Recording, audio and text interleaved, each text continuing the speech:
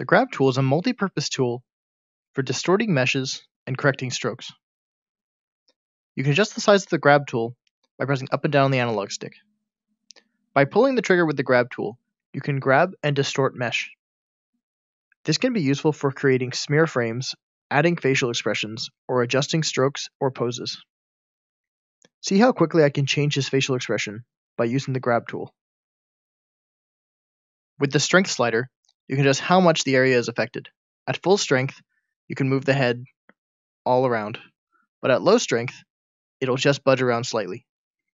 A useful thing about the grab tool is that no matter how far you stretch a stroke, you can always bring it back to its initial pose. You can adjust the focus of the tool by holding the left trigger and pushing up and down on the right analog stick. Strokes within the focus area will not be distorted when being grabbed and moved. This can be useful if you want to pose a character's arm, for instance, without the actual arm geometry changing too much.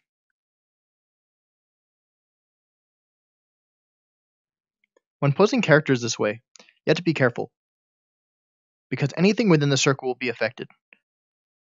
The grab tool works best when you have a lot of geometry to work from. On the left is a sphere made up of many strokes.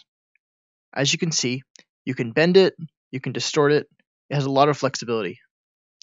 The sphere on the right was made with the line tool technique and is made of only one stroke. As you can see, it has a lot less flexibility than the sphere on the left.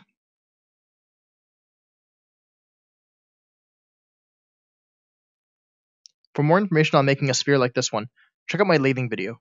There'll be a link in the description. The grab tool can also be used to correct strokes. Let's say you draw a circle, but it's kind of lopsided. You can use the grab tool to move and distort that circle back into a shape that you're happy with. Or correcting lines.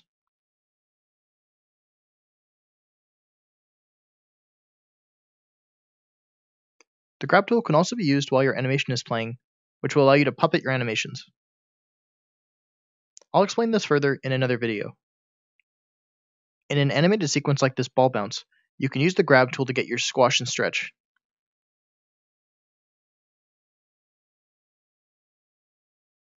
Or make adjustments to the position of your frames. You can push the mesh away from your center pivot or bring it towards it by pushing up and down on the analog stick. By pushing it too far, you can get unexpected results, but a subtle change in size is usually not too bad.